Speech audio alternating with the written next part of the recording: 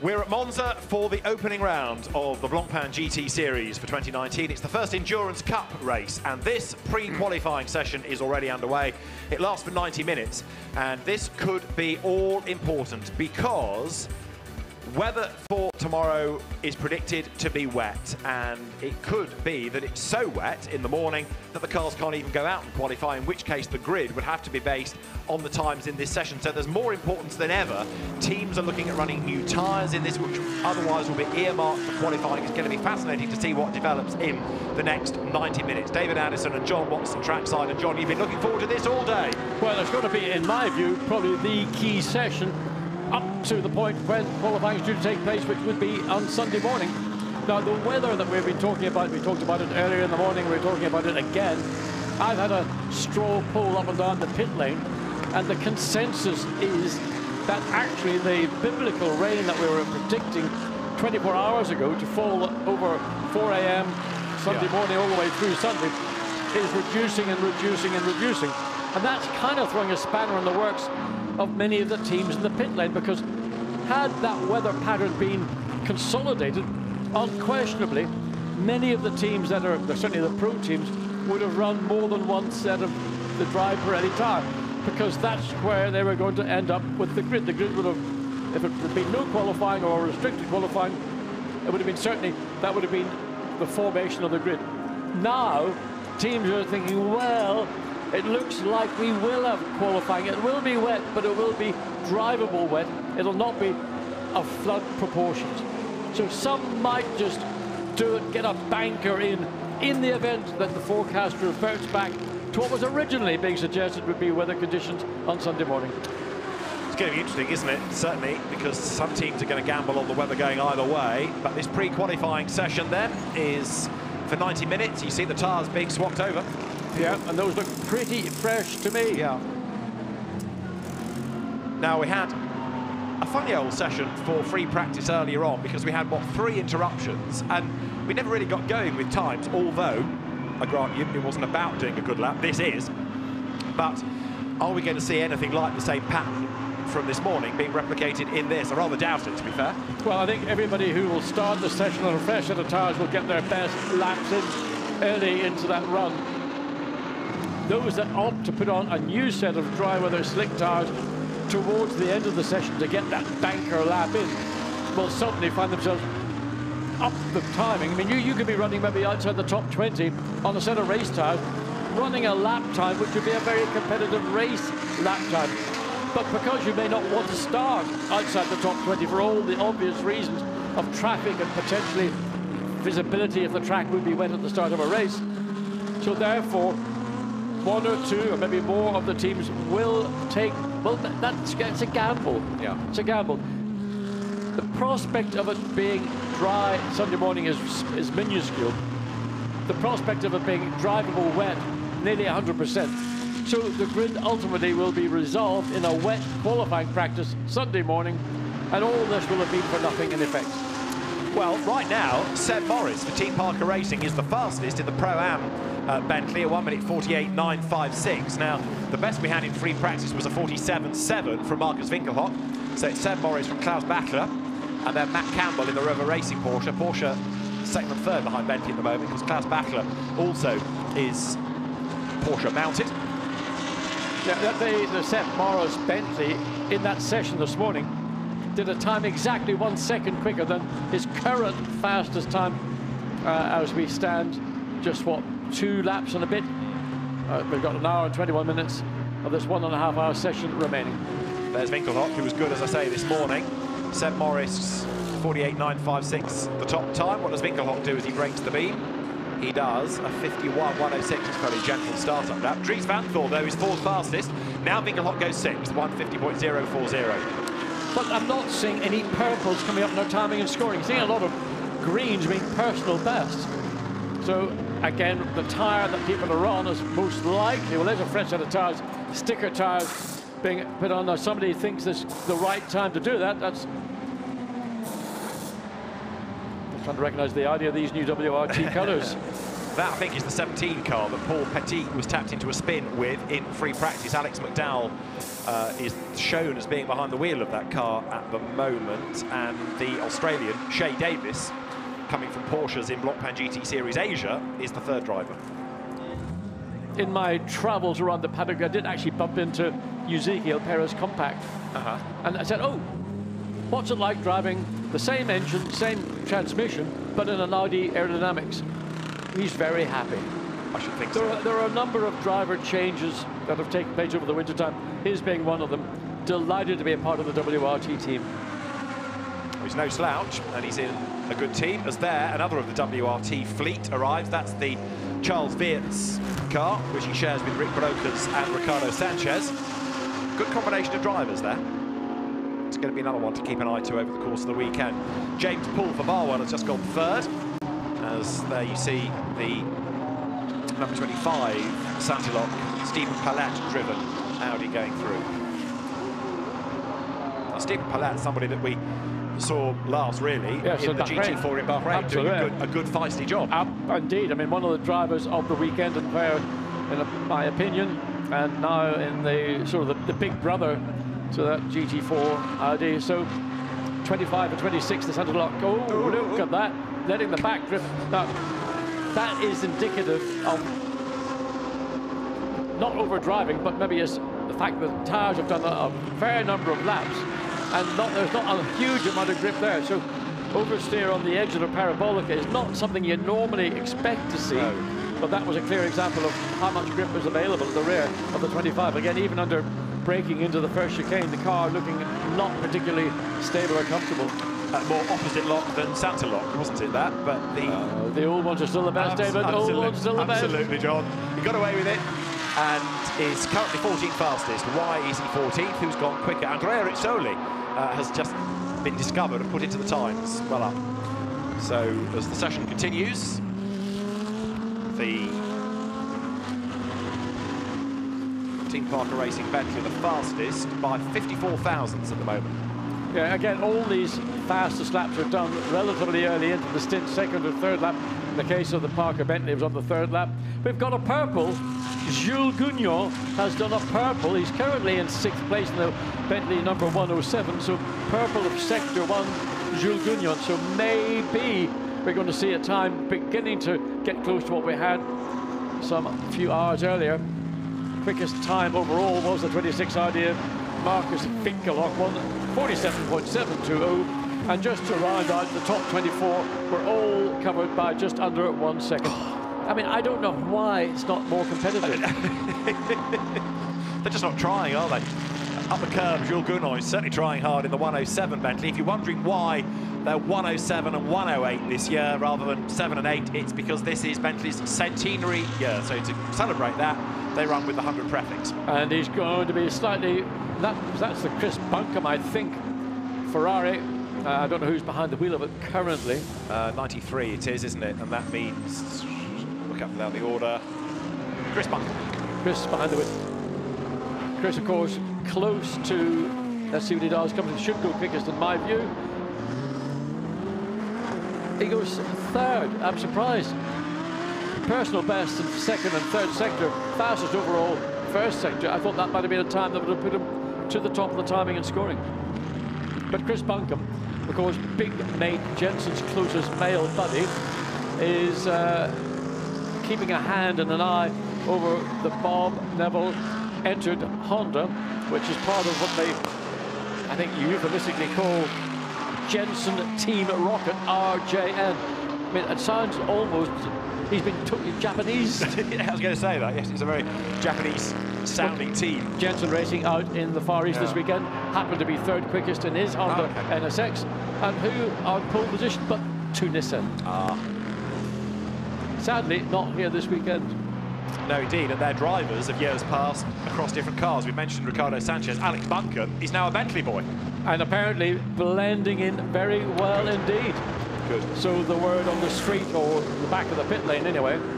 So maybe Alex Buncombe might find himself driving into a more permanent seat. This is only a one-off at the minute, I understand. So there may be something even more available if there was an opportunity. doesn't Alex Buncombe have a son called Morgan?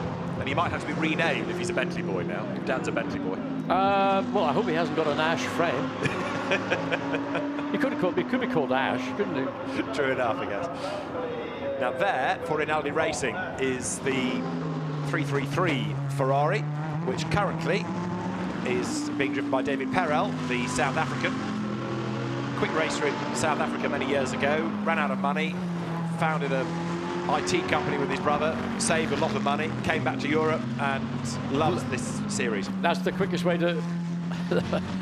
well, if you've got a hobby and you're prepared to invest in it, what better can you do than support him in a great car, the 333 team, Rinaldi Racing. And they've had that number, I mean, since I can remember GT3. Yes, you always know where to look when you see a green Ferrari in the entrance. Yes, 333. Yeah. And I suppose in this type of racing, whereas because it's not a single driver category, you can't really allocate a number to a driver. You can to a team. You get used to seeing Bentley 7 and 8, Rinaldi 333. So there, towards the end of the back straight, comes David Perel. The South African hits the brakes down to third gear, turns through the new graphics, the new telemetry we've got, giving an idea of the speed of the gears. Excellent innovation. Yes, and I'm really interested in the speed in particular, just to get an idea of which of these cars is the quickest in a straight line. Indicate maybe is it an aerodynamic reason, or is it the car is a physically smaller car than some of the competition. In the meantime, the 90 Mercedes has gone Felipe Fraga, the Brazilian driver, very, very capable indeed. There we see it, 28 going to come across start-finish line. Is it going to go quickest? But yes, finally, somebody is disposed, Seb Morris, from that position, that provisional quickest position. So Fraga, Timo Bogoslavski and Nico Bastian, interesting combination. But watch out, Marcus Winkelhoff is on the charge in the 26 Audi, fastest overall Sector 1 purple. See what he's going to do in Sectors 2 and Sector 3. But Felipe Fraga in the number 19 Mercedes, there it is, thundering its way around Curva Grande, as it was known. Magnificent corner. When you approach that corner without any chicanes, as in the good old days, the old boys did. Now that's a challenge. That is a challenge. It was a challenge. No ABS, no traction control, limited runoff.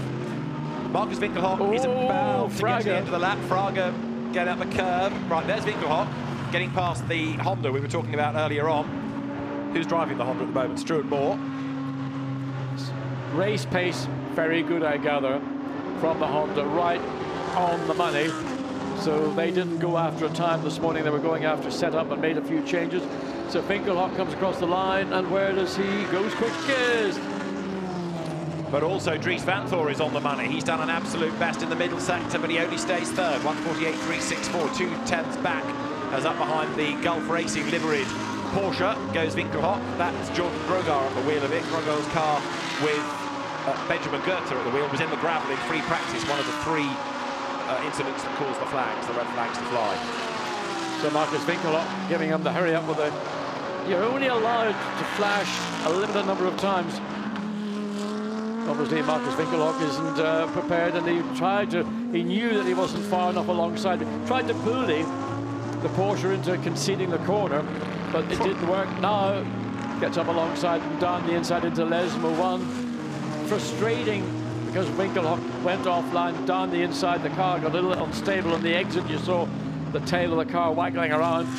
So this lap will not be any improvement, but at least he has now got clear air, which is what he'll be looking for. Now there is Winkelhoff, speed building. So yeah, this lap might be a bit of a write-off, given that he got stuck, but the next one could be interesting. And who's driving the Honda, did we say? Because it's going rapidly. Struan Moore, 30th he is at the moment. There in the pit lane is the Attempto Audi. Tires being changed. The way they've altered the aero in the front of the car compared to what we saw previously, there's revisions around the headlight and the front aero dam, and it's becoming, the nose of all these GT cars are all becoming very similar. I mean, I looked at the front of that, and you look down the road at an Aston Martin, and initially you'd think, well, where's the difference? Now the Attempto team race winners last year in what was then known as the Sprint Cup. And Mattia Drudi behind the wheel.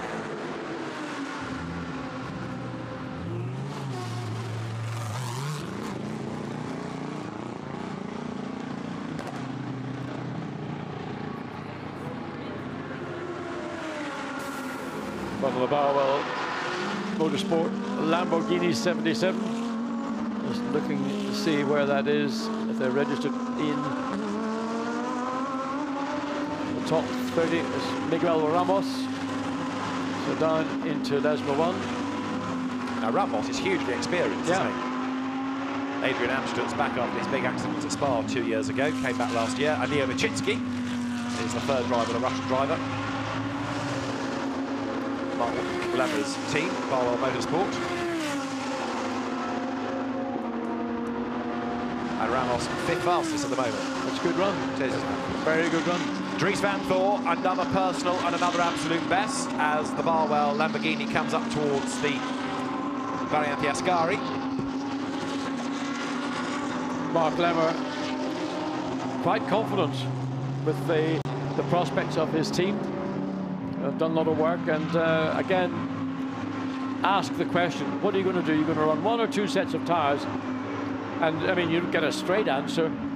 Eyeballs roll skyward as if to say, well, you tell me. Look at the Bentley behind, weaving around, warming up its tyres as they... That's Van Thor, and he's got quickest, 1:48.042. Dries van Thor ahead of Marcus Winkelhock, so it's Audi's first and second, it's Mercedes third and fourth, because fourth is Tom Onslow Cole in a Pro-Am car.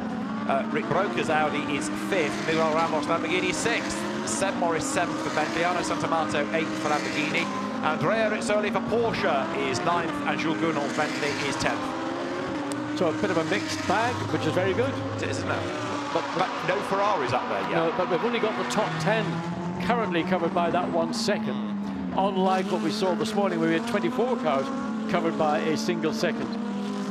So Dries van Thor just getting better and better as he matures, and one would assume now that he's almost considered to be the senior driver within the WRT driver lineup. I would think in terms of pace, right. Yes, and that's right. The growing experience. Yeah, I mean, he is in the lead car, and if you take compact out of the equation, because he's not driven for them yet, against Alex Riveras, yeah, Dries van Thor's probably the slightly quicker. Yeah. So yes, it always used to be his brother that was the benchmark WRT driver. WRT, of course, going into the DTM this year as well. That's still got this GT program. And Dries van Thor a bit stuck in the traffic this time. He just needs to be a little bit patient. He's going to slip out, dive down the inside. He thinks, yep, he's been given the track space. Well, maybe it wasn't. He was. It looked like a little bit of confusion. I think he thought, no, no, no. Okay, yes, I will. But then he was compromised because he was so tight on the entry. Car, again, as we've seen from Audi's, the back end stepped out. Of course, then the Lamborghini hadn't maybe appreciated that Van Thor was going to come through, and then he had to take somewhat of a step to the left to avoid any contact. That was Stefano Gattuso that was the other driver involved in all of that. Oh, where are you off to now, Dries? That's the waste of a lap. Yeah, up the escape road, back on. So yes, that lap gone. Is it worth staying out, or is it now time to bail and put somebody else in the car? I would have thought, having had that little aero down at the first chicane, he's going to have to come back before he can go on to another flying lap. In that case, maybe just come in. You've got Riberas or Ezequiel Perez Compact, who could get behind the wheel. And then at the end of the session, should WRT deem it a worthwhile gamble, put Dries van Thor out on a brand new set of rubber, just in the event that what we don't know is going to happen on Sunday morning should or not happen. Now there is another of the WRT fleet. That's the car that's now fourth. Rick Brokers at the wheel of number 10.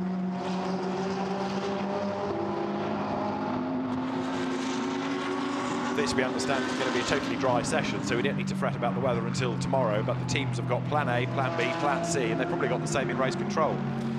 Brokers made a name for himself when he first came into the Lamborghini Super Trofeo. He's raced at Le Mans, he's raced in Lamborghinis in all sorts of continents, in where Lamborghini championships happen, a lot of races in the Creventic 24-hour series as well, in which his family is an investor, but good to see him in this, racing at this level. Currently 4th quickest. Can we expect any change? In time on 48.4, so that lasts that 48 tenths of a second down. So that's reasonable, I think, under the circumstances. The Garage 59 Aston Martins, which takes an awful lot of getting used to after all these years, are 30th and 35th. 30th is where you find Chris Goodwin, and 35th is Johnny Adam. But you get the feeling they've not unlocked something yet in those cars. I would agree with that. And I think the Aston Martin, both the SRO Motorsport and the Garage 59 Intros in particular, two very, very well-run teams, both capable of winning, both have got a history of winning. So it's down to them, just literally, as you call it, unlocking the performance as one of the Ferraris goes around on the exit of Lesmo 2. That's going to be a red flag, surely, isn't it? 444 is off the road. And look, and that look's gone on. Was that contact or was that cause and effect? Because the 333 Ferrari, the rear wing, the front, so this will be a red flag. Yes, the red flag has been. Did this Ferrari, the 444, go off as a consequence of what happened to the 333? We only saw the 444 as it bounced across the gravel, and then when the camera went wide, there's the 333. So that's going to be a lot of time to get those two cars removed, but particularly the 333, which has got a lot of damage on that left rear, and bodywork you can see scattered across the racetrack.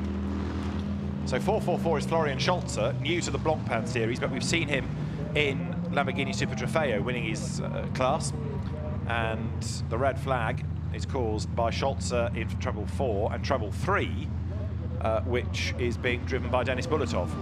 But they could be two unrelated incidents, or as John says, it might have been that they are connected. I think that the 333 had its own accident, right, and 444 came around and had a sympathy. No. 444 goes off. Yeah, so what happens to 333? We haven't seen it come into picture yet. Camera's tight on the 444.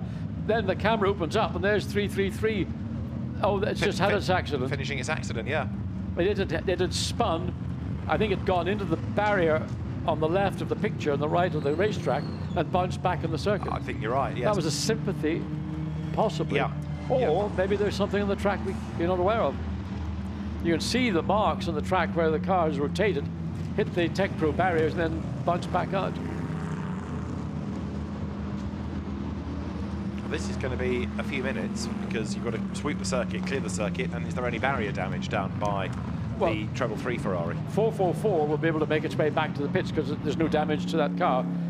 But the 333, that's a different situation, and that car will be returned to the pits. Well, what is remaining of the left side of it is certainly going to be returned to the pits.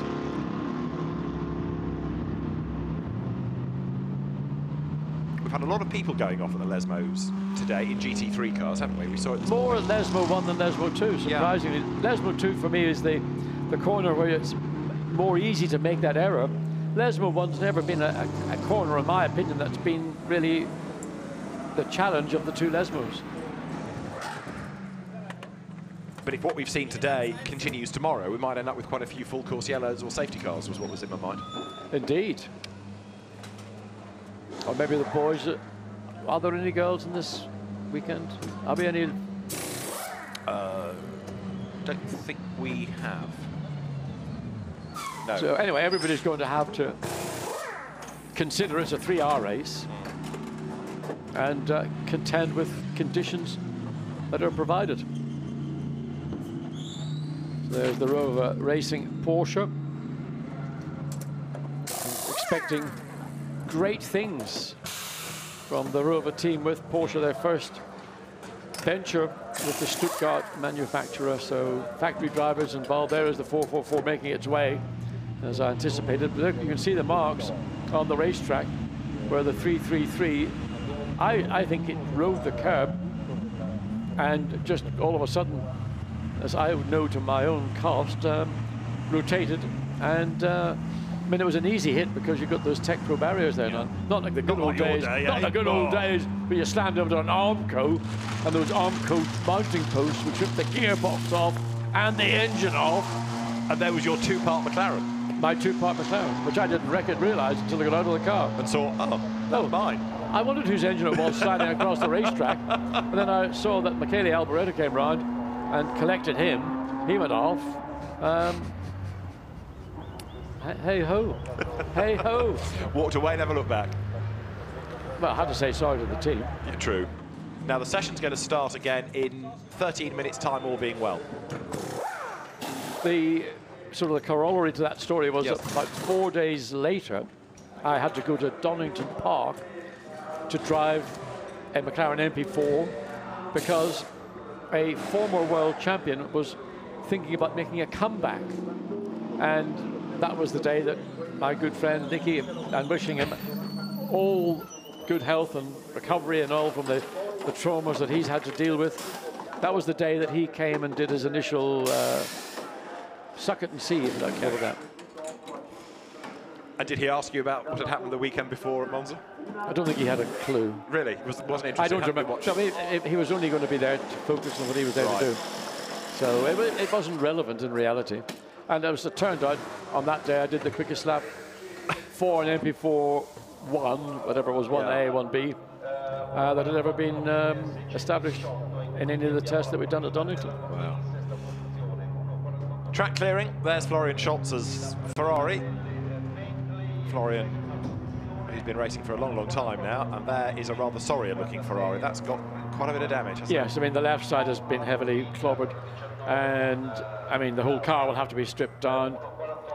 And there's not a lot of time because these cars will be back out on track at 9:30 Sunday morning. It is now 5:45 Saturday evening. So you've got the best part of 13 hours. That means an all-nighter for the Rinaldi race team. And while you can see the damage, it's what we don't see. Will there be any chassis damage, for example, or location for suspension components? Will the gearbox have taken a big hit? Does that have to be replaced? I mean, the list is endless.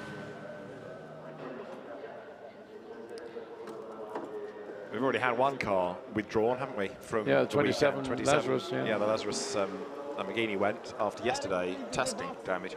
555, one of the cars from the Orange 1 FFF racing team. That's the Michele Beretta Taylor Proto Diego Menchaca car. Number 9, Carrie Moget's BMW from Boutsen-Gignon. She shares with Philippe Steveny and Marc Rostin. And Steveny is shown as being the man behind the wheel. There he is. But of course the teams have more frustration because the clock's carried on ticking through all of this, so they've lost the track time.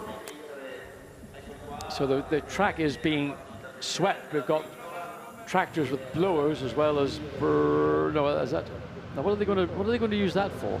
The yellow, are they going to have to remove a part of the barrier or not? There is the Ferrari on its way back. Might be that you pull the barrier back in line, you sort of pull it forward. May have to get in there and give it a bit of muscle. Yeah. So a sad sight to see that Ferrari being taken back to the pits in the back of the flatbed. There, looking at spectacular colour schemes, is the SMP Racing Ferrari. Davide Rigon stands by the car, making sure the Ferrari badge is clean. Miguel Molina standing with it. Strong car, strong lineup. Yeah, very unlucky last year. Been unlucky. I mean, I don't know how many times we've seen that car in the leading group and then not quite make it to the top of the podium. 111 is the Antonelli Motorsport Mercedes of Davide Roda, Giuseppe Cipriani and Marco Antonelli. Number 17 there is from WRT, the car of Shea Davis, Paul Petit and Alex McDowell.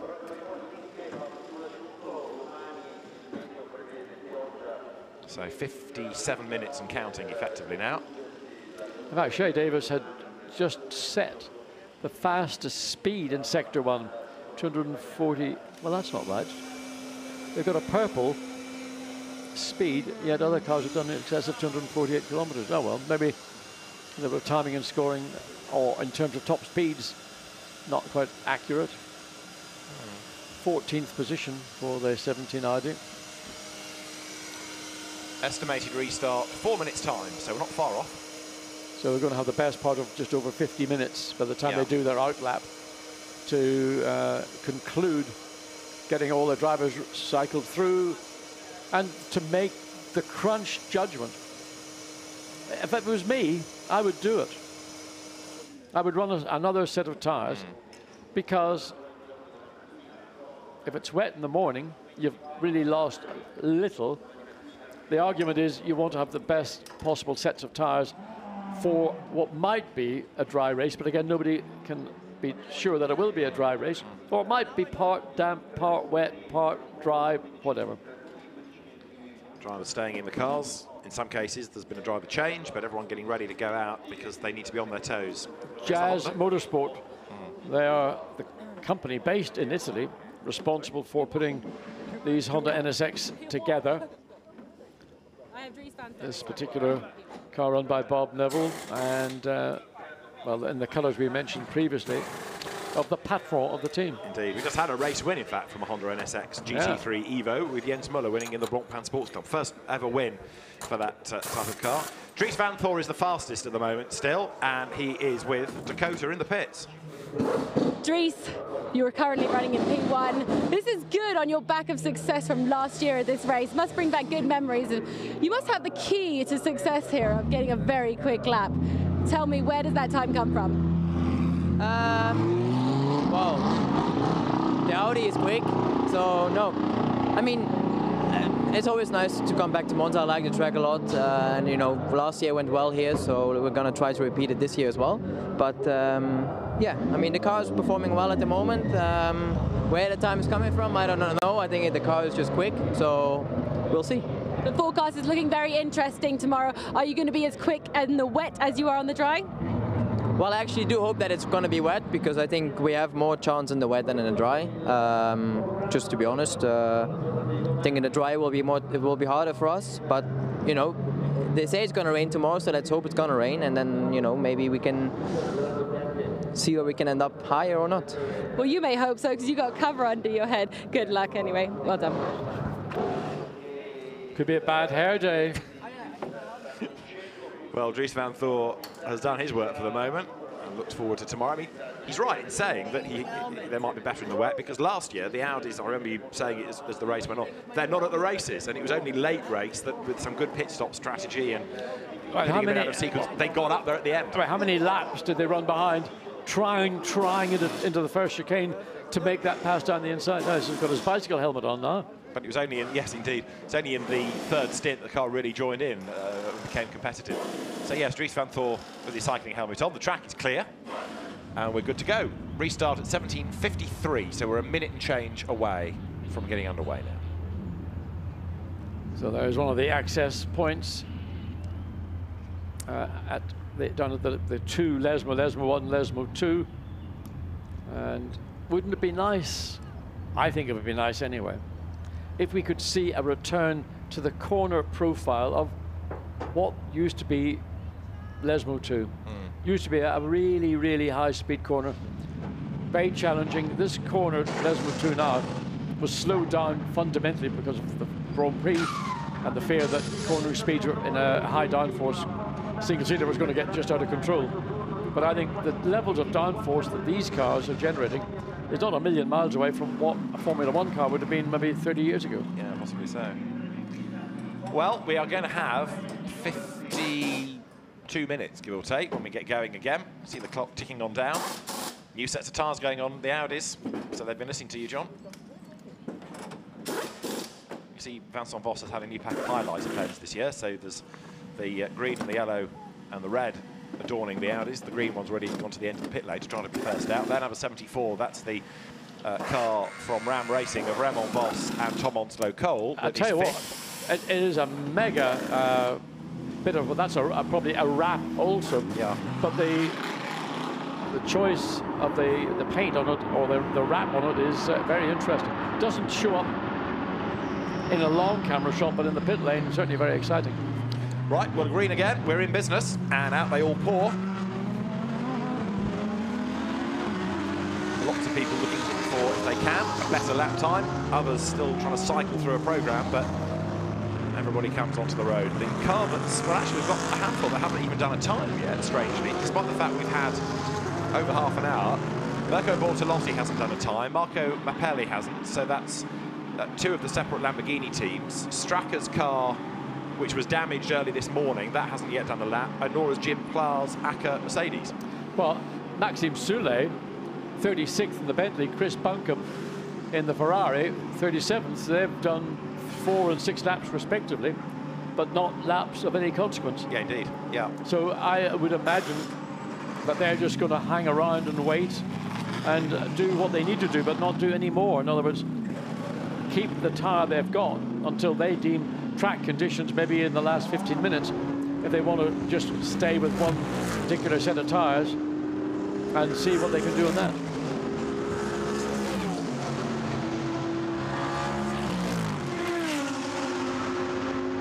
So out they all pour.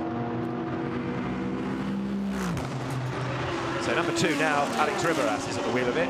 26, that was Marcus Winkelhock, has gone to Fabien Michel. Number 90, Mercedes, has gone to Nico Bastian. Raymond Vos takes over number 74 from Tom Onslow Cole. Seb Morris got back into number 31, Bentley. So quite a bit of shuffling in some of the cars. And way out wide there goes the 17 Audi. That's Shea Davis at the wheel. Exploring, because he's not been to Monza before, exploring all of it. Goes to the old banking almost. This morning, David, we saw that unusual accident for Jack Hawksworth. Yes. And we never got an explanation as to why he went off. The car appears to have gone out at some point, like 4 laps at showing the time and scoring, but it looked like it's 4 in and out laps. Just installation laps, yes. Presumably to make sure all is well, systems check type laps, no, it's Jack Hawksworth who went off very, very early on, brought the first red flag out at Variante Ascari. No, you're quite right, we never got to the bottom of that, sadly, not yet, but the car has been put back together, and Dev Gore, the American driver, is behind the wheel of it, but as yet, no proper lap time done. And he's, I think, gone out onto the circuit now. Again.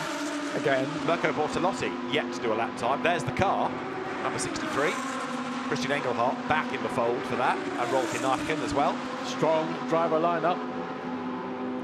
I think they're just pacing themselves. Okay, we're now getting the belts attached, hands and neck device, very important. And who's it, Christian Engelhardt in the car, or is it Bortolotti?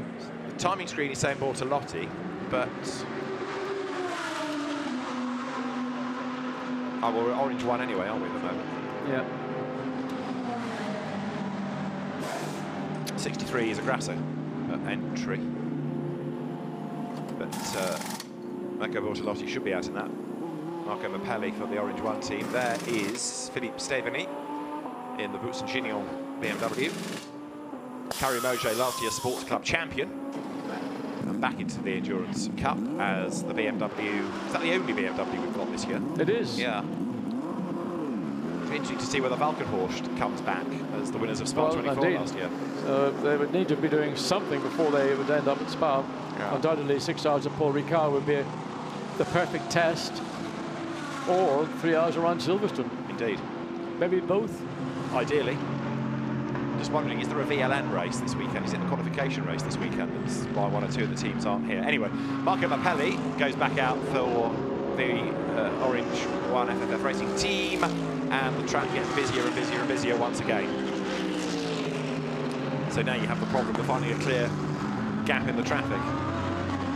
Dev Gore for Stracker has just done his first flying lap. He's gone up to 34th. So the American driver doing a good job there.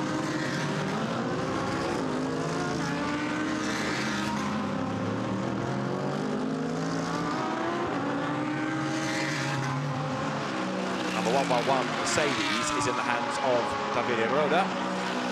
Experienced driver, former touring car racer, a Lamborghini racer, you name it. He's one of those ubiquitous people that find something to drive almost anywhere for someone most weekends. Well, if you're a professional racing driver and you're not driving every weekend, you're doing something wrong. Yeah, exactly. Marvin Kirchhofer for the Aston Martin R Motorsport team has just gone 6th fastest, 1:48.896. Look at this traffic jam here. Yeah, I mean, there's no point in running around in traffic at this point. All you want to do get as clear a bit of racetrack, and if you've got to drop back, and you might waste maybe 2 or 3 minutes in finding that slot, but you'll learn more once you find the slot than running behind a series of cars, because all you're going to do is pick up understeer, temperatures, brake temperatures, water, oil temperatures are going to go up as well. There is the 76 Kirchhoffer, so personal best first and second, so potential for the 76 Aston Martin to step up from provisional 6th quickest. Comes across start-finish line now. Yes, up to 4th. Great effort that. So 2 laps bringing it into the mix, and also Bentley 108 and Maxime Soulet is up to 12 fastest. On this restart, there's a bit more urgency about the session, possibly because there's not that much time left anymore. But suddenly you're seeing a lot more green, a lot more improvements in sectors and in lap times. Well, we're halfway through the session. They've had a stoppage in it for about 8 minutes. But all of a sudden, the realization is the second 45 minutes always appears to go more quickly than the first 45 minutes. Dev Gore for Stracker improving again as well, up to 30th. There is Kirchhoffer, who's now stuck in the traffic. Soulet, I'd give you Chris Buncombe, 13th fastest. Oh no, the Rover Porsche in the tyres. That's going to be a red, surely that's going to be a stoppage. Well, he's trying to get it back. He's got reverse gear. He's trying to reverse it out, but red flag. It's that's the smart thing to do. Just stop the session, get the car removed. It was only going to bury itself even more. Again at Lesmo 2. A long way off. Way off. All of a sudden, Lesmo 2 is the corner of choice for all these stoppages. Absolutely. Maybe we'll have a view of what was the cause, but it went nose front in. So again, strange. We'll try and piece it together if we can. Also, which of the 2 Rover Porsches was that? They'd both gone out. They were both on track at the time. Mathieu Jaminet was in one, and Matt Campbell was in the other. Campbell in 99, Jaminet in 98. Matt Campbell's car, apparently. So Matt Campbell behind the wheel. Gone off. And remember, he had a little off this morning coming up through the Escaro chicane, ran a little bit wide into the chicane, then had to cut across the gravel on the inside. So let's look and see, where is the Porsche? Or there's the Nissan. No. He's off. He's off. He's gone. Very strange. Just didn't seem to turn, did it? Well, either he turned and got a massive amount of oversteer and he had to straighten it up, and then once he's on the gravel, he's just a passenger. Well, now we're going to end up with barrier repairs to eat into the time allowed, aren't we? I've just noticed a couple of the circuit vehicles going out to help the tractors and the low loaders with the tyres on to go and rebuild the tyre wall. So, well, that's a requirement. I mean, you've got to put the circuit back to the condition it was in at the start of the session. So those drivers that were all, I mean, I mentioned Chris Buncombe up to 13th, just beginning to build to a time that would equate more to what they might look to do at qualifying. If it is wet tomorrow to the point where the cars don't run, which is what some teams are fearing, if it's horrendously wet, not only are you going to end up with a grid based on this session, but the session in itself has been so bitty that lots of teams have never got a proper run in. And there, you go out, we just said about the urgency of the second half of it, we talked about times changing and improvements, bang, another red flag. We could be at another 10 minutes here before they go out. Yeah, possibly could be. I mean, certainly it's going to be 35 minutes to go at the earliest. That would be just over 7 minutes to get the car removed. Whether there's damage to that left front, couldn't really tell. Whether it's capable of being driven back on its own, it needs a flatbed to lift it up and return it to the pit. Don't know that either. Then the repair that might be required, that could take 5 minutes, could take a little bit longer. Depends what the damage to the bales, the tyre bales is, or whether there's further damage behind. So down the pit road. Oh, there's the Porsche, yeah. It's going to, looks like it's going to get driven back because the car is just being lifted up and it'll be dropped down once it gets to the edge of the racetrack. So there wouldn't appear to be anything that's critical to the left front of the Porsche. So drop it down gently, boys. There we are, good job. Then just release those straps, pull them through, and Matt Campbell will be on his way. Then the remaining is to see what there is. There we are, fire her up. Hold on, here's the wrecker coming to pick you up to take you home.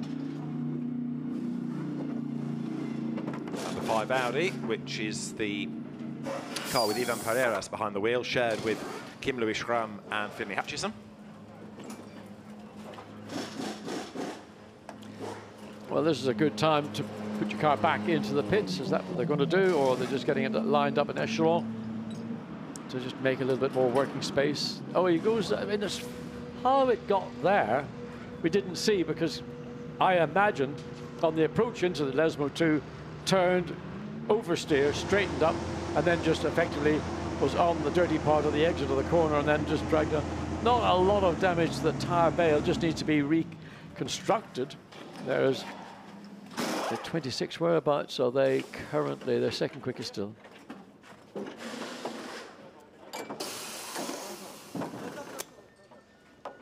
So it's Audi 1 and 2 at the minute. Mercedes 3, Nico Bastian. That's the sister Porsche. If Matt Campbell's reported anything wrong with his car that caused it, they might want to have a quick look at the other one, because suddenly it goes into the pit box rather than being on the apron. And they're having a look at something. Well, I think they're going to just change wheels and tyres, that's all. They're doing it in the garage because they can do it in the garage. True. That looked to me to be what I would call an oversteer moment from Matt Campbell. And in the course of correcting it, you put left-hand lock down because you want to turn right.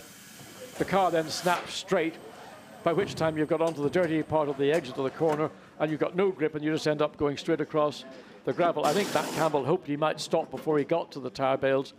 But of course you're carrying at that point maybe 80, 90 miles an hour at the point when you'd have been going off, and you're still going to hit the bales probably about 30 miles an hour. So you just sit there as a passenger waiting for the inevitable. There's Fabian Michel in the Santalok Audi.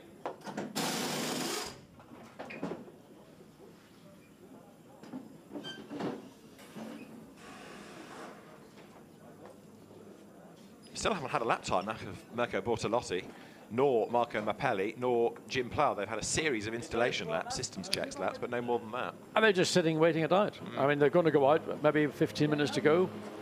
I mean, we think it's Bortolotti sitting inside the 63 Lamborghini. So everybody will be getting a little bit more nervous and tense because the clock's still ticking away. How long it's going to take to rectify the tyre bales up at Lesmo 2 shouldn't take too long. Now, Marvin Kirchhofer was doing a good job improving his lap times. He's out of the car. He's with Dakota. Marvin, now you're currently running in 4th place. You're almost just above 3/10 from Dries's time. Was that on full tank of fuel, new tyres? What setup was that on? Old tyres, full fuel, race run. You would say that, wouldn't you? Well, no, I mean, obviously everyone is trying a bit, but we gave it a try, see how it goes. But, well, there's still something to find. We're not really happy yet with the setup, but we're doing good improvements. And how is it dealing with the new car? Oh, it's a nice car. I like it. Like, already in Abu Dhabi, I saw, like, I feel comfortable with it. Really good lineup this year with Jake and with Nicky for the first round. So, yeah, I think we can do something good. Maybe this is not really our track. We didn't expect it to be quick over here, but let's see. What's your favorite part of the track?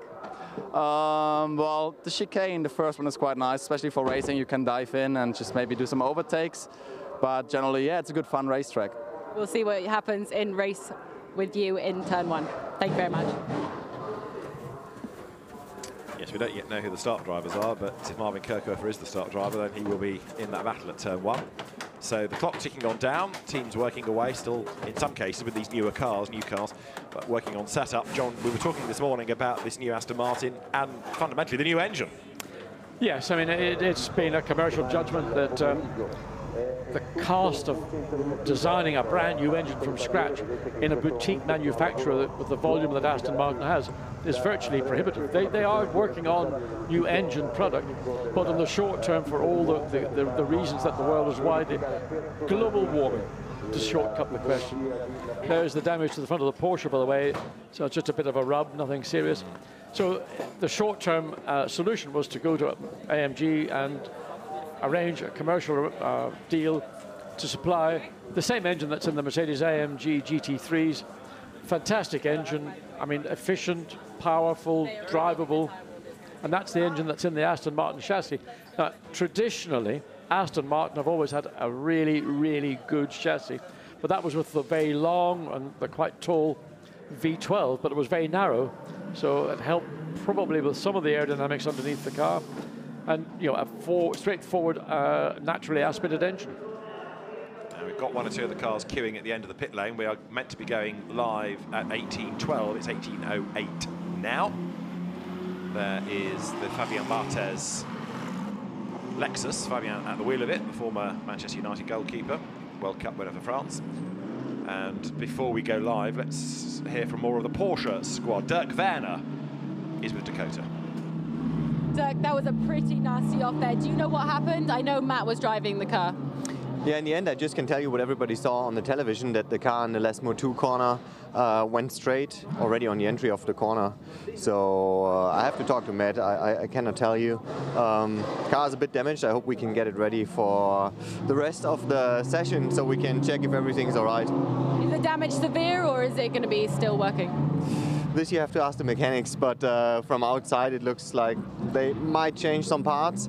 Normally on this Porsche you can change the front quite quickly, so I think they managed to get us out in the end. And any other concerns apart from what just happened? No, I mean, the guys will check the car. If they think the car is all right, they will send us out, it will be all right. So this definitely wasn't expected. Yeah. Good luck. One of the vulnerabilities that on the Porsche is that the radiators, there's twin water radiators mounted in the corners of the left-hand, right-hand side of the nose, and they are prone, if you do have a front-end collision, to damage the radiators, split the water hose, and that then is a different thing. There didn't appear to be any water coming from the front of the Porsches that made its way back to the pits.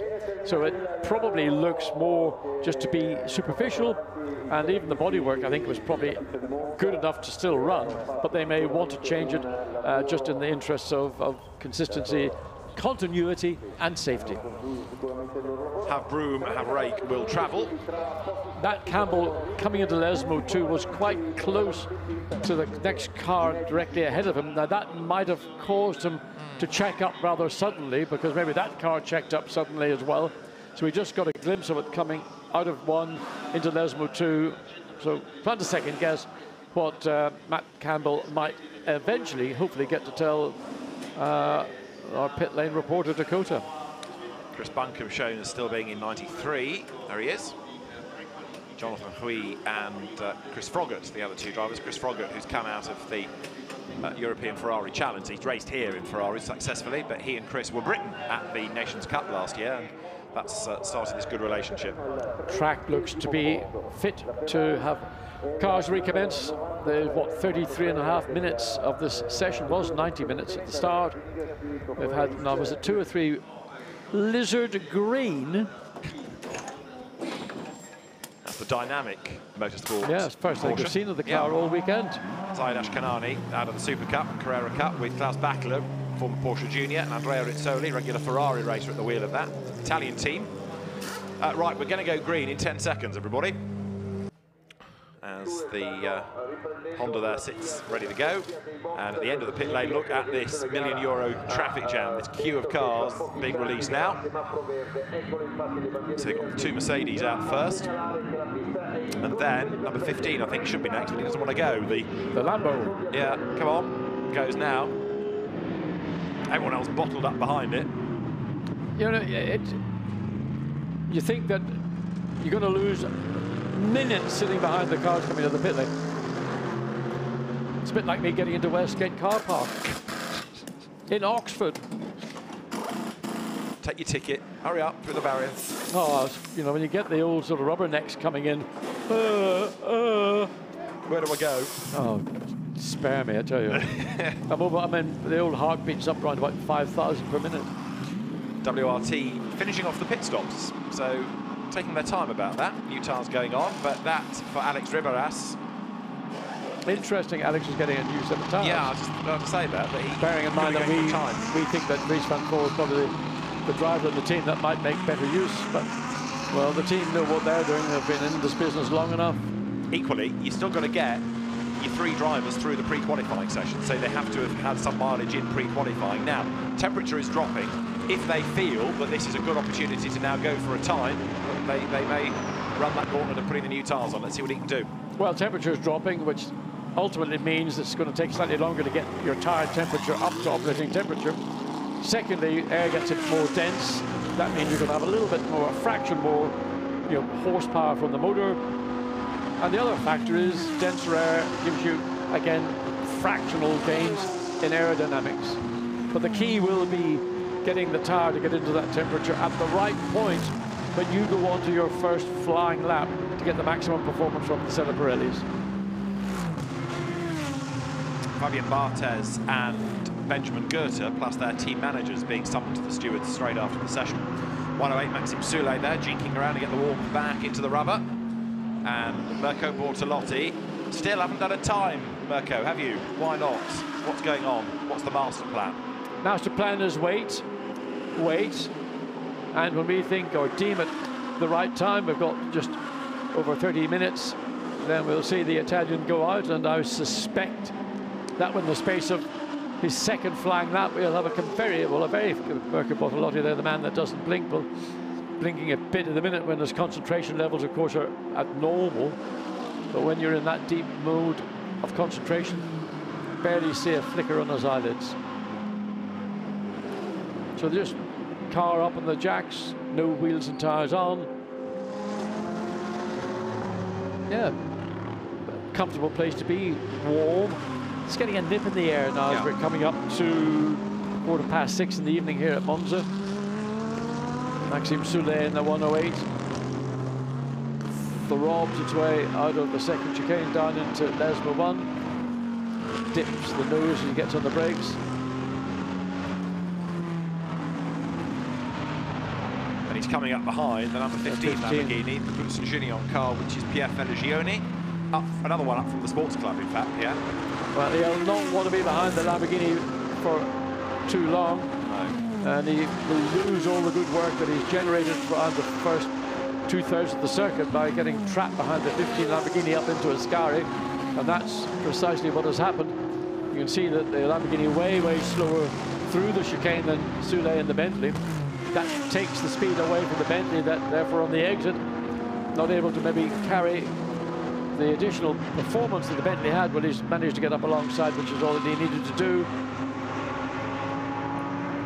Marco Mappelli, purple in Sector 1. On his first flying lap. I wonder why. Let me think. There's a reason for that.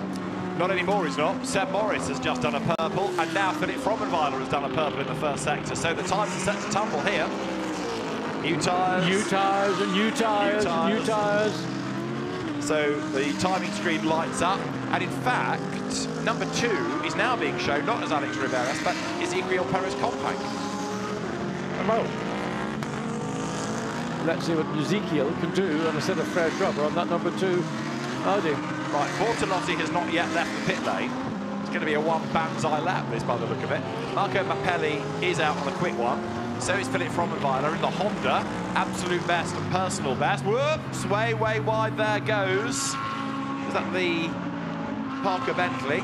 It was. Seb Morris getting a bit giddy.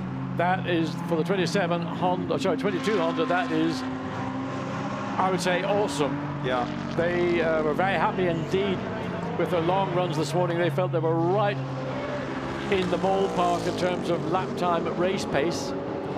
And there's Morris after a little moment. Seb Morris goes through. Marco Mappelli goes quickest, 1:47.926. Then Marco Mappelli on his first flying lap goes to the top of the times. The Honda has just gone through. 5th quickest, Philip Frommenweiler, a 1:48.235, 3/10 off top time. Suddenly and finally, this session is beginning to light up. Yeah, definitely. But Mirko Bortolotti still in the pits.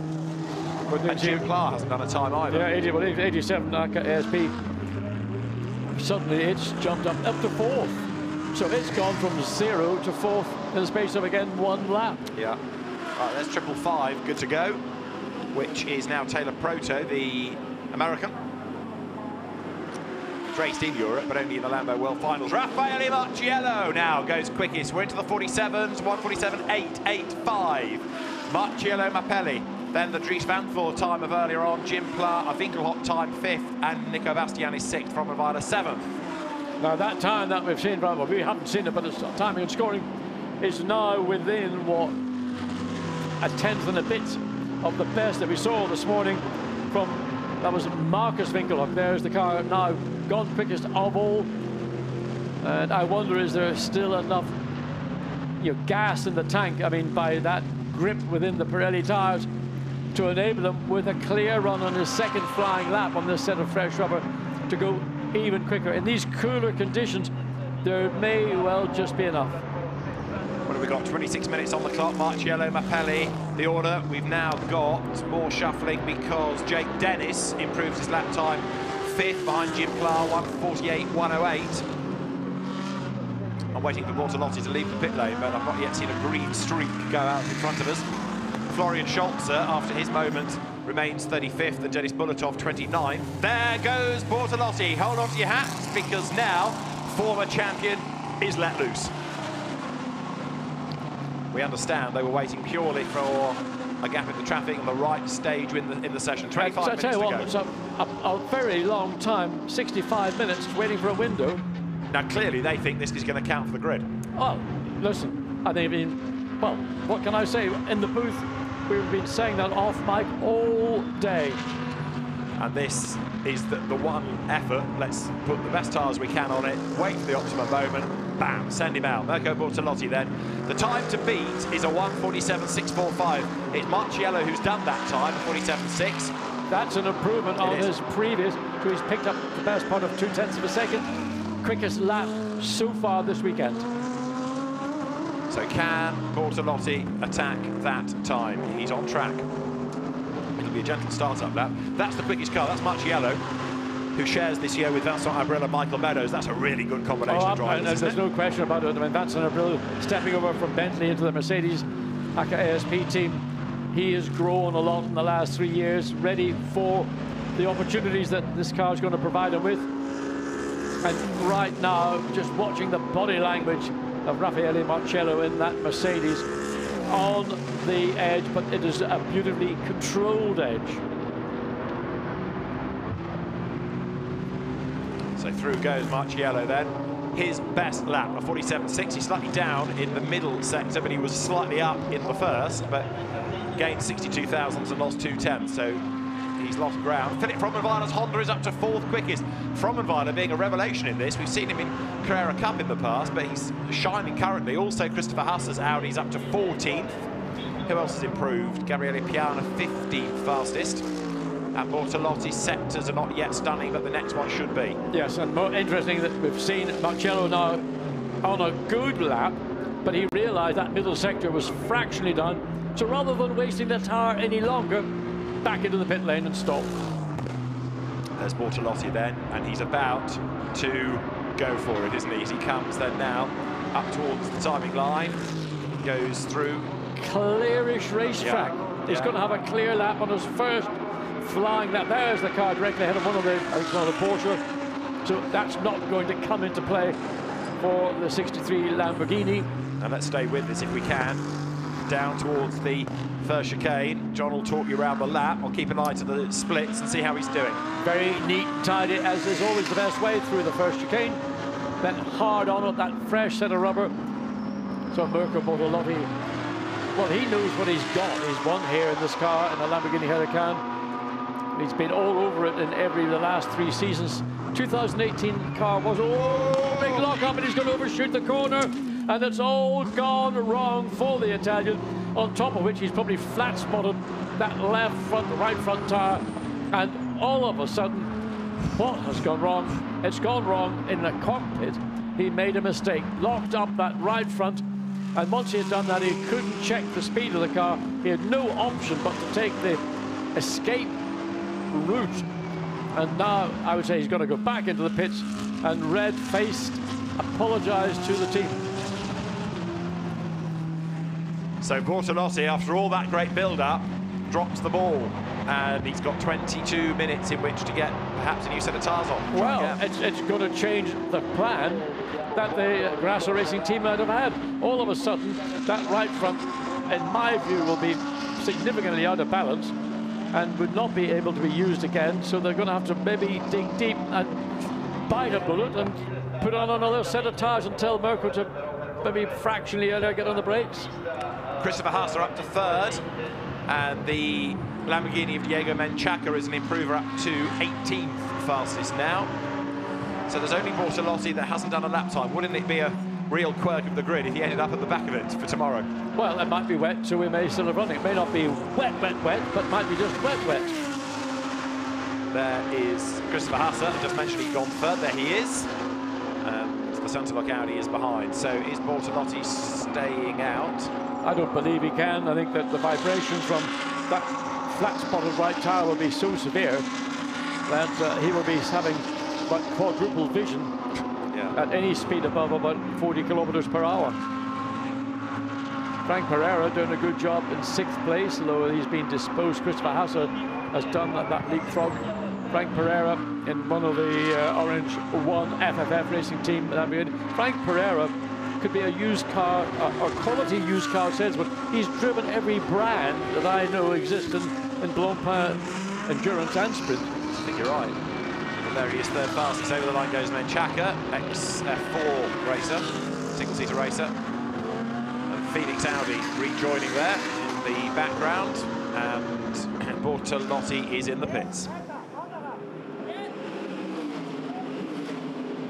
No, I can't believe he's saying that set of front tyres is going to be okay.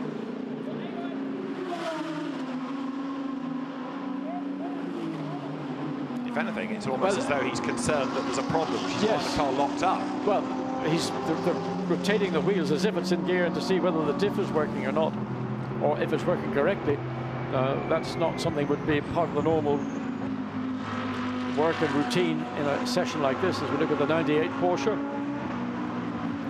And you see the dip in the nose. I mean, these cars doing 265 or so kilometers per hour, just over 160 miles an hour, coming down into the parabolica, and then make that early apex, and then let the car float almost out to the outside of the corner. The 23rd, which is not really what you'd hope for. Now Vincent Abril has just taken over 88. Marco Mappelli will go back out again in a moment. Who else have we got looking quick, either in terms of lap time or sectors? The damaged Mercedes, from earlier on, is 11th. Lewis Williamson, the Stracker Mercedes, 11th quickest. Yeah, that's a very good effort because the team had to work a long time in the car. We never saw the cause. It just appeared to shoot straight across the entrance into Ascari and ended up in the tyre bales. And so the team have done extremely well, A, to get the car rebuilt, but secondly, to get the car to run so competitively that they can get it up into that position. They hardly did any mileage this morning whatsoever. Yeah, 11th quickest currently. Yeah. Mathieu Jaminet's Porsche up to 23rd. Bortolotti still in the pits. 18 minutes to go. It's not looking quite so secure now, is it? Not quite so clever. No. I mean, look, everybody has to make their plan, everybody has to stick to the plan, but what wasn't in the plan was that issue coming into the second chicane, massive lock-up, particularly in the right front. Whether it was something that was mechanical that Bortolotti couldn't control, or whether it was simply he just outbraked himself. Maybe the front tyre wasn't quite up to the level, the grip level, that the brakes had the capacity to apply. More fuel put into the WRT Audi. Michael Meadows is now shown having taken over 88. So Raffaelli and Vincent Abril have had a go. Now Michael Meadows, who we've not seen much of today, is behind the wheel. Car number 29 is reporting to the stewards for speeding in the pit lane. That's the Stefano Costatini, Antonio Forne and Christoph Lenz Lamborghini. And Bortolotti is still in, and now with a man underneath the car. Well, they're looking around the rear of the car now. You've got drive shafts, you've got suspension components, of course you've got the differential. I can't imagine that it's anything to do with the differential, but that's for sure. The focus of attention is at the rear of the car with the rear wheels off. Maxime Soulet, personal best Sector 1, currently in 20th position. They would like to see an improvement because they need to have a clearer guide as to the dry potential time that these two M Sport Bentleys have got the opportunity to. Just relying on a really good race pace is important, but qualifying position in the position that these Bentleys would normally expect to be is also equally important. So this could be a race battle, couldn't it? Soule on the back of the SMP Racing Ferrari. Now, where is that car in the times? The red, white and blue Ferrari is only 29th of Davide Rigon. That's a long way down. And look at the way the Bentley just eats up the gap, devours the Ferrari on the run towards the chicane, but can't get the job. Yes, he can get the job done just in time. Yeah, the Ferrari steered away and allowed Maxime Soule to do so. There is the 98 Porsche. So that was a question of just being sensible, not having an argument, but the Bentley had put itself into that area of no man's land where will I, won't I, and the guide then came from the Ferrari, no, go ahead, I'm going to concede ground. 15 minutes and a bit remaining of this 90-minute session. Started approximately 5:15 in the evening, is going to end at approximately 6:45. Ambient temperature continuing to drop. But that's all that's dropping. There's nothing in the form of rain indicating it might be falling. So all this scare about rain coming overnight, being of biblical proportions, maybe as the weather is constantly being updated, may not be a factor. Indeed so. Weather forecasts are noted for not always being strictly right. Teams have to factor all that in. Now, Johnny Adam is improving. There he is up to 28th now in the Garage 59 Aston Martin. And Bortolotti still in the pits, but is he about to depart? Well, they're just locking up the wheels. I don't know.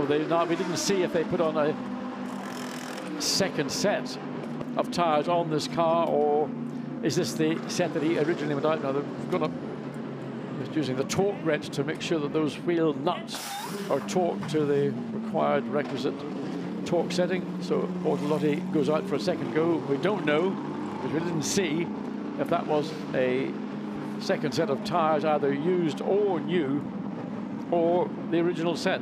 My opinion is that, oh, trouble, trouble, trouble. Oh, that was too close for comfort.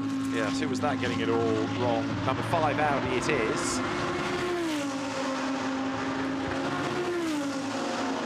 Lost him. Kim Louis Schramm, yes, down in 21st. He just improved his lap time, in fact, getting a bit giddy on his next lap. Bortolotti is back on track. So, what can he do? He's got a 47.6 to beat in 13 minutes. He could look really silly at the end of this. He could look like a real hero. There's not much middle ground. There's nothing at all. I mean, they sat out, understandably, and I think it was a very good policy to sit there and wait, let everybody else pound around. Hopefully the track would be getting better by the lap. Certainly the ambient dropping and the benefits of denser air would work in your favour, but of course it's a roll of the dice that if something happens, maybe you get bogged down in traffic, but they put Bortolotti out in clear air. The team did their bit. It was coming into that second chicane. We don't know the reason why Bortolotti had that major lock-up, whether it was a mechanical issue, whether it was a driver issue, whether it was something that, well, we need to speak to Bortolotti at some point and ask him what happened. Well, he might be being spoken to as the fastest driver come the end. Let's wait and see. Johnny Adam goes by and stays 28th behind Chris Froggatt. Much less experienced a driver. Honda also comes out currently 6th now. That's Matt Murray, yes, the American young American driver. Not seeing much of him today. So Bortolotti's next lap's the one to look for. There's number 19 in. So the Grasser squad hard at work with that car. Are they looking to change pads? Yes, they are. Yeah. Or maybe I know what they're doing. They're putting in a new set of pads, and those will be, I assume, to be bedded in, I'm assuming, for Sunday. Santa Marta at the wheel. Sorry. Yeah, again, it's part of the, you might call it housekeeping. A team goes through. You've got 3 major high-speed brakes in this circuit. So you want to have the best possible pad thickness and a set of spares. Yeah. Mercedes looks great coming out of Lesmo 1, doesn't it? It does. This is the Black Falcon car, one of the cars I think has got to be a serious, serious threat. I'll agree with that. It's such an understated car, that. I mean, there's hardly any livery to it at all. It's just a blue Mercedes, and it goes well. It just looks like it's been delivered by your nearest Mercedes-Benz dealer into the paddock, and it's so understated looking. Behind the wheel of it currently is Mauro Engel. It just improved to go 12th. It's not the quickest Mercedes, in fact, but it's a quick car, and come the race, let's see. So we've got 11 minutes to go. Bortolotti on track. Mauro Engel coming down to the Parabolica. This lap has had 2 personal bests. So there's another improvement beckoning. He's only got a corner to go and then straighten the car up. Whoops, goes a little bit wide, but keeps all 4 wheels. Yeah, so that's okay. That's fine. That's and fine. The time he did was a 48.2. The time he does is... There we go. A 48.070, and that puts him 7th. And that is, what, 4 tenths away from the time that Raffaele Marcello set, what, some 15 or more minutes ago in the 88 back at ASP. So Mauro Engel, I mean, that car, I remember back at Nürburgring, was just the class of the field of the Mercedes entrance. Right, Bortolotti's gone up to 45th. And we have a car missing, don't we? It's not done a time, not been out. There are 47 shown on the screen. 48 in the entry, even allowing for the number 27 Lazarus car that withdrew. What am I missing? Mirko Bortolotti going through, this is the corner that caught him out some 10 minutes ago. No lock-up this time. Gets the car slowed down. Through cleanly. It runs a little bit of the curb on the exit, but not an issue into Lesmo 1. Off the brakes. Turn the wheel, get the throttle on, balance the steering and the throttle to allow the car to straighten up on the exit, to try and make the exit as straight as possible. Good entry into Lesmo 2. Then runs wide, just clips the curb on the exit, carries good speed now down this 3rd straight, although it's actually a dog leg up into the Ascari chicane. So really, actually, there's 4 parts of the circuit where you've got pretty significant high-speed braking. So Bortolotti on his way, personal best in sector 2, but it's half a second down on what would be the overall. So this is going to bring that 63 Lamborghini potentially into the top 10. Getting news from the pit that it was an ABS failure, which is why he locked up and had the big scare. Yeah, I mean, these cars run ABS. You can adjust the ABS to be either aggressive or non-aggressive. And when you rely on things electronic and they go wrong, you do get caught out. So Bortolotti comes past, goes 20th quickest on the 48.6. The other Lambo, that really is what he didn't want. Manages to get cleanly through, probably hasn't lost a huge amount of time, but it's only 8 minutes remaining, and I don't know what the rubber he is on, whether it's got any more time in that set of rubber or not. So it's be a disappointment for the 63 Lamborghini and the Grasso Racing team. I think I found the one that's missing, and I think it's the Nick Thomas and Louis Macchios, Andrea Bertolini, AF Corsa Ferrari. Well, they were. I thought they had gone out at the start. Certainly we saw the car in the garage at the very beginning. I'm struggling to find them on the timing screen, and I don't think I've seen much of it on track, but equally I can't think why it's not out. That's why I'm Dakota to go and have a look for. Okay, I thought we said that car had gone 4th quickest early in the session. I don't know, maybe I'm wrong. Traffic coming down, and then you can see now just how much the light has dropped in the last 15 minutes. Everybody now running, well, virtually everybody running. Well, the lights are now coming on pretty much all round. So headlights not necessarily required in terms of the driver vision, but mandatorily there will be a level at which lights will be needed to be switched on. There is the 63 Lamborghini coming down into Parabolica. So personal best in sector 1, 0.4 off in sector 2. So the middle sector not brilliant for Mirko Bortolotti, but might be sufficient to see a further increase. He was in 20th position. is up, in fact, up to 14th, so improvement. Getting there, he wants to be in the top 10 clearly before this session comes to an end. We've got Mauro Engel up to third, 6 minutes are on the clock. Where is Bortolotti to then? He is 14th, and he is looking at being only 0.648 of a second off the top. I mean, it's pretty narrow, but the magic second, exactly to the thousandth, 1 second, covers the top 20 cars. Delighted to see it. Delighted to see it, because what we're looking at, I don't want to be an arbiter of potential bad news, but what we're looking at now could be the grid for the start at 3 o'clock on Sunday afternoon. Could well be. We hope that isn't going to be the case. We hope that qualifying Sunday morning takes place, whether it's wet, dry, or whatever, and that will then form the grid.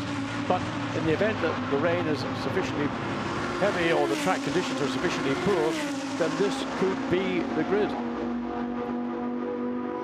Now Bortolotti has done another personal best look, so he's gained a couple of tenths, he's gained another 10th in the second sector. It's going to be an improvement unless he makes a mistake, and how much of an improvement it is, he's now got to find 7 tenths because other people have gone quicker, just pushed him down the order a bit. Well, he's going to get a little bit of a slipstream coming into Parabolica, but he'll lose a little bit from the effect of the Lamborghini just directly ahead of him. So the nose will want to push slightly wider. That car peels off, so that's actually been a salvation for Bortolotti. He's benefited from the toe, so he might see a further improvement from 14th up to 10th. It is indeed. Yeah.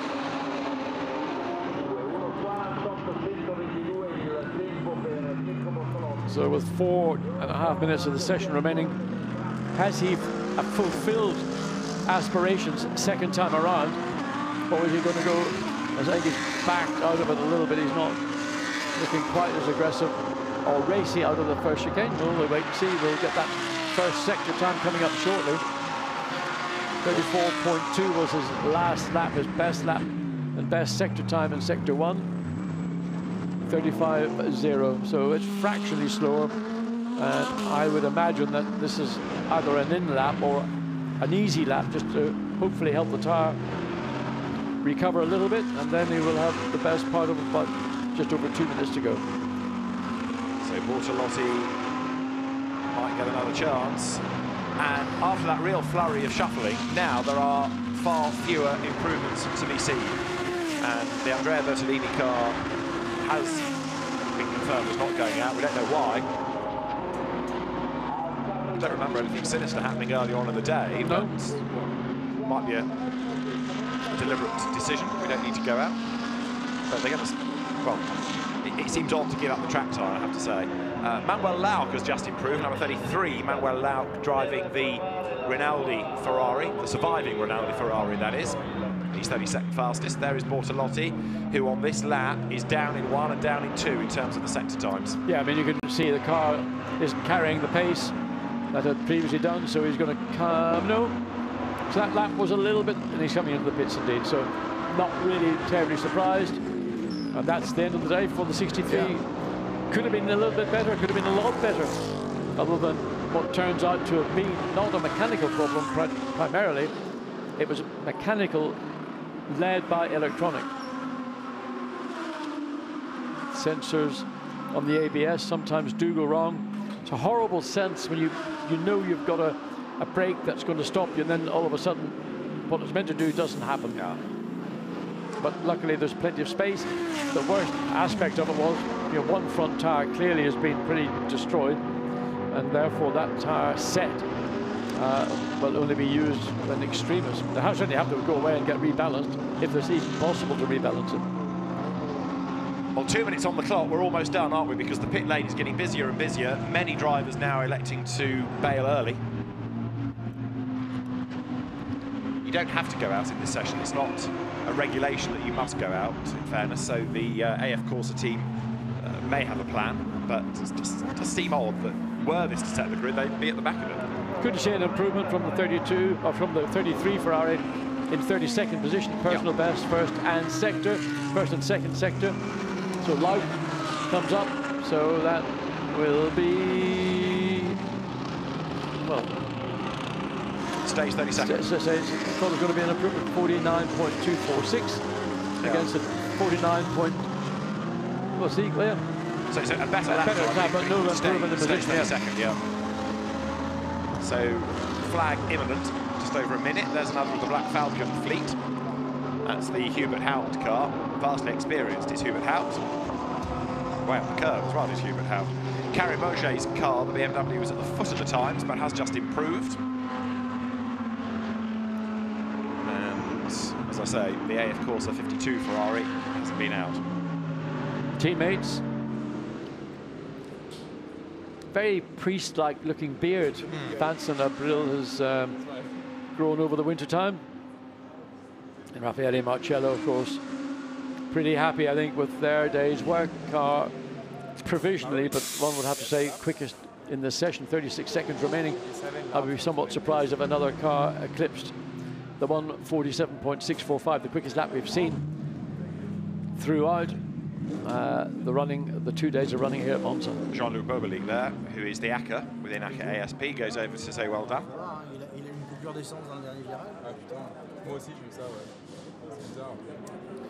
And the flag, as I say, is imminent because there are effectively 10 seconds now, and the flag will be out in 3, 2, 1 now, which will confirm that the 88 Mercedes is the fastest at the end of, again, an interrupted session, but one we've got a bit more to talk about, certainly in that second half. Yeah, I mean, it was a session where people were beginning to focus on lap times rather than going through the role of doing somewhat more, in terms of what you see on screen, I would describe as the tedious stuff of doing duration running and trying to find a pace which you can maintain over 15, 20 laps between whatever the number of driver changes. Well, it's going to be 3 drivers, so it'll be roughly an hour each for the 3 drivers. The checkered flag. And how many cars are out on track? Well, there's still about half the field who are going around in one form or another. Yeah. Bentley just comes across the start-finish line just in the background of the picture. There's the 111 Mercedes. They go back into the ACA ASP. Drivers will now do a little bit of homework. Michael Meadows and Vincent Abril in discussion with, I think they're all probably pretty happy. Yeah, Michael and Raffaele made a good combination last year, and Vincent Abril is certainly a good addition to the ranks. The thing that's key to me is that they've got a quarter of a second advantage over Marco Mappelli in the Lamborghini, and that's a quarter of a second when you consider that the top 20 cars are covered by a second. Is significant. Agreed. That's one of the Attempto Audis that has stopped right at the very end of the session. Yeah, down at the second chicane. Yeah. So it looked like it's just pulled over. It doesn't appear to be any other reason behind the car being stopped up against the barrier. Drivers are required when there's a static flag and a car by the side of the track to go through that sector no quicker than their best time. Not everybody adheres to it, but there we are.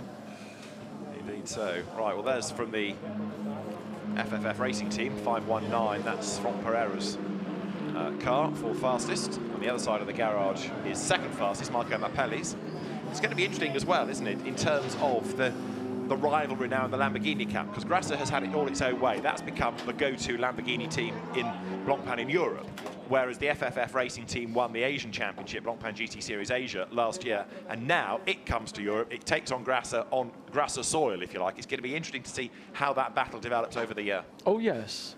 Oh, yes.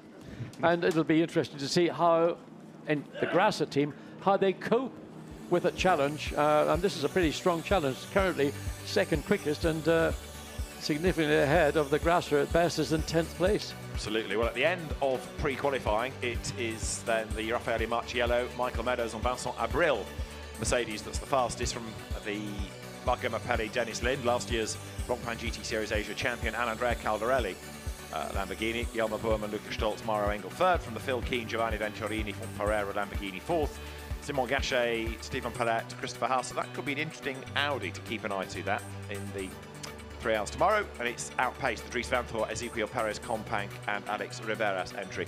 After that, the Honda. Matt McMurray at the end of the session was in the car, but Philip Fromenweiler's time put it 7th, 8th, another of the Mercedes from Jim Pla, the best Aston Martin 9th, and Mirko Bortolotti only 10th. Keep on going, and you see that there's so much to look for in the race tomorrow, because you've got people, well, in that session being out of sequence, and it could decide the grid depending on what the weather has in store for us.